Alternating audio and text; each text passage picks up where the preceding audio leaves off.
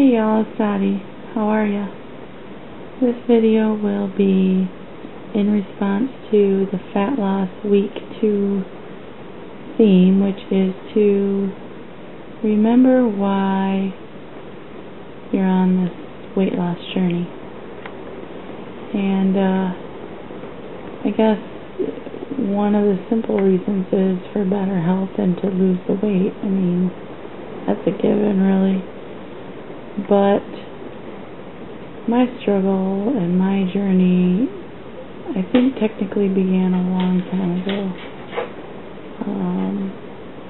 when my mom first started experiencing issues from obesity.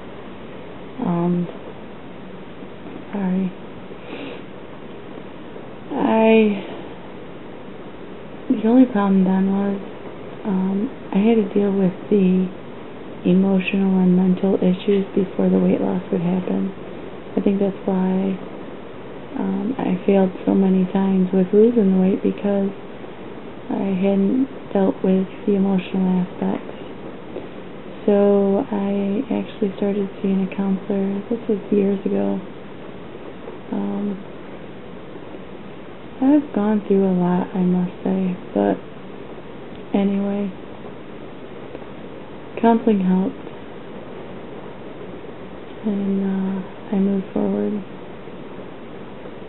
Anyway, my mom's health deteriorated more and more. Her left leg had a huge growth on the back of it. I mean, that leg alone probably weighed 100 pounds. Her weight total was 5-something, probably close to 6. Her legs were just really, really big, and I think she had a problem called lymphedema, which the lymph fluids in her legs kind of pooled up. Plus, she was diabetic, although she never told me she was. She kept telling me she was borderline, but I don't know.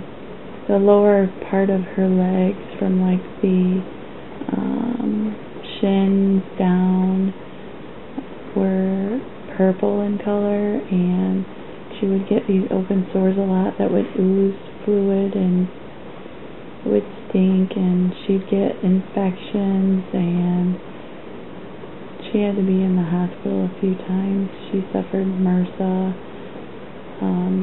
and it just kept getting her down. It kept getting her more and more depressed.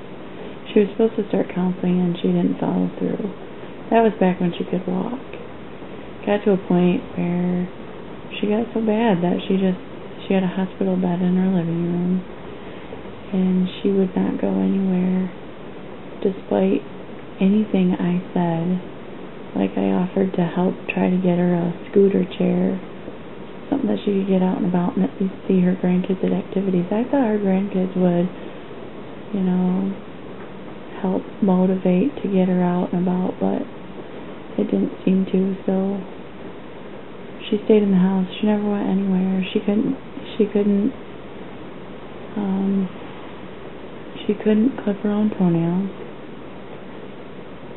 She couldn't barely walk at all. She had a cane, like had 4 little legs on her or whatever, and she struggled in the worst way to get out of that bed, to go to the bathroom and such.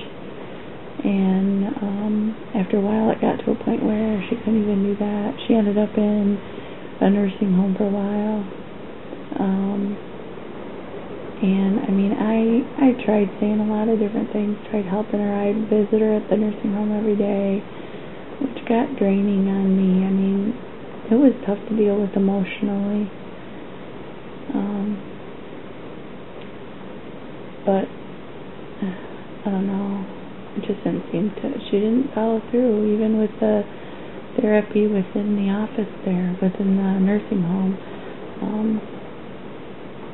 She just didn't participate, and she wanted to go home. She hated being there. She wanted to go home, wanted to go home, wanted to go home. They finally let her go home, and then, of course, she just got worse. And I remember going over to her house one day, and it smelled of urine because she couldn't get herself out of bed. She go use the bathroom, and my stepdad had to clean up after her, and it was horrible for him, and they ended up calling an ambulance because she fell or she couldn't get up or something, and it took multiple men and stuff to try to get her out of the house, and my kids happened to be there to see that, and it was tough for them. I feel horrible that they had to see that. Absolutely horrible. So she ended up being put in the hospital.